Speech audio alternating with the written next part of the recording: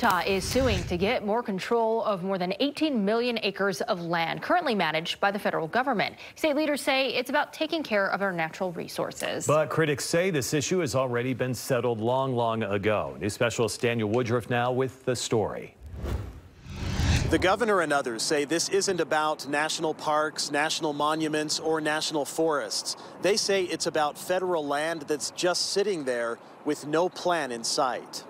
It is time that we stand for our land. Governor Spencer Cox says too much of that land inside Utah is federally controlled. Utah does not have the ability to manage over 2/3 of our state. So the state is asking the U.S. Supreme Court to weigh in and say whether the federal government can hold land without any specific purpose indefinitely. Public lands need to stay in public hands, and those hands belong to Utahns. This is going to be a very difficult claim. University of Utah law professor John Ruppel says the U.S. Constitution gives Congress power to control federal land.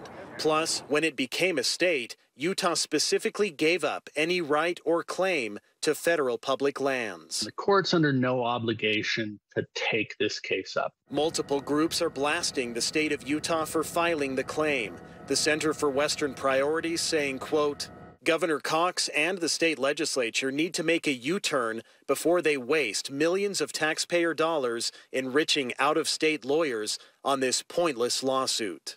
But leaders like Senate President Stuart Adams say this issue has been decades in the making, and the time to decide it is now. The primary caregiver should be the state of Utah, supported by the federal government, not the other way around.